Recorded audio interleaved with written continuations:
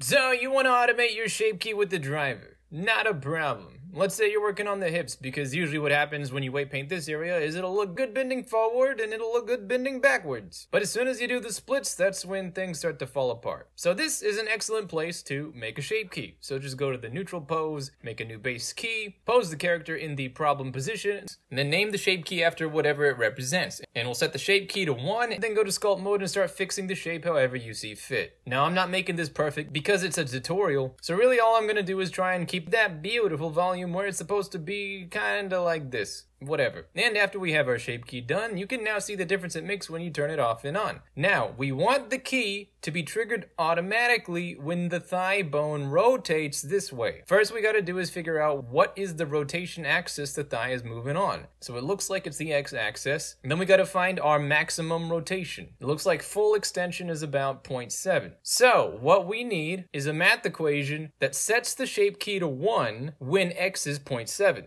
And don't worry, I've done the math for you. So to add the driver, just right click the shape key, add driver, set the target to armature, then the thigh bone, the type should be X rotation because that's our trigger, set mode to quaternion and local space, and then type this equation. Now depending on your character, you might need to flip the negative or change the numbers, but this is my default exponential math equation. And the reason we want it to be exponential is because we want the shape key to start out slow, but as we get closer to maximum extension, the shape key will kick in all the way at the end. And now you can see as the thigh rotates, the shape key automatically does its thing. You're done.